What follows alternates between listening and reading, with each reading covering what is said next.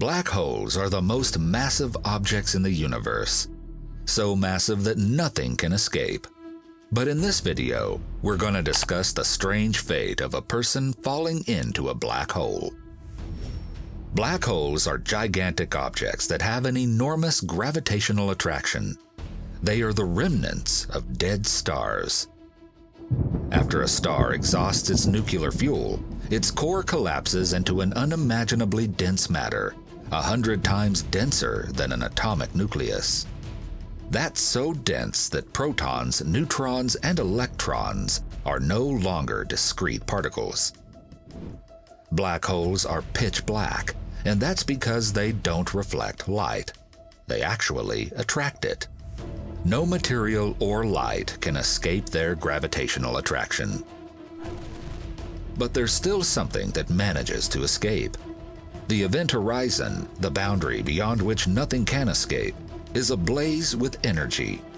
Quantum effects at the edge create streams of hot particles that radiate back out into the universe. This is called Hawking radiation, after the beloved physicist Stephen Hawking, who predicted it. Eventually, the black hole will radiate away its mass and vanish. The only reason we can detect these gravitational Goliaths, however, is that they're feeding on stars or gas clouds that stray too close to their event horizon.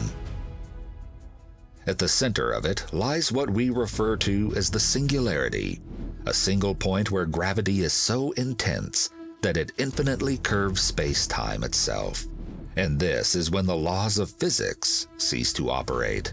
That means all theories about what lies beyond are just speculation. It could be another universe, the opposite of a black hole, a white hole that spews things eaten by black holes maybe. We can theorize, but it's still a mystery.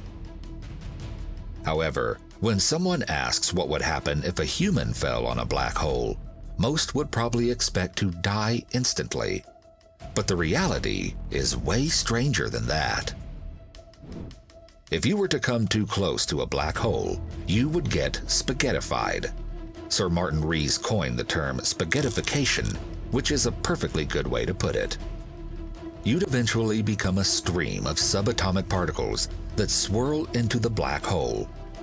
If you jumped into a black hole feet first, the gravitational force on your toes would be much stronger than that pulling on your head.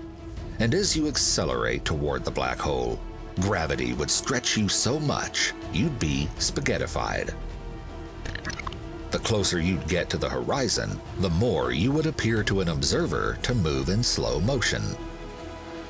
But actually, as you fell into the black hole, you would approach the speed of light.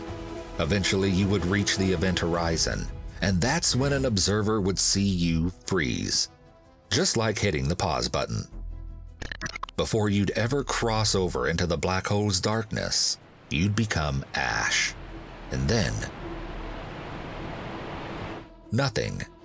No stretching, slowing, or scalding radiation. That's because you would be on freefall, meaning there would be no gravity. And believe it or not, this was Einstein's happiest thought.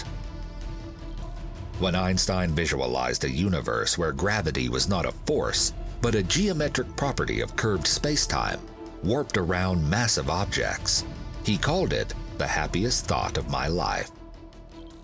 So, as you fell into a stellar mass black hole, you probably wouldn't worry much about the mysteries you might have been able to unlock on the other side. You'd be as dead as a spaghetti-shaped doornail, hundreds of miles before you hit the singularity. It would be a rocky ride as your matter perturbs the environment and the space-time undulates. The reason we know this is because astronomers actually observed something similar to this.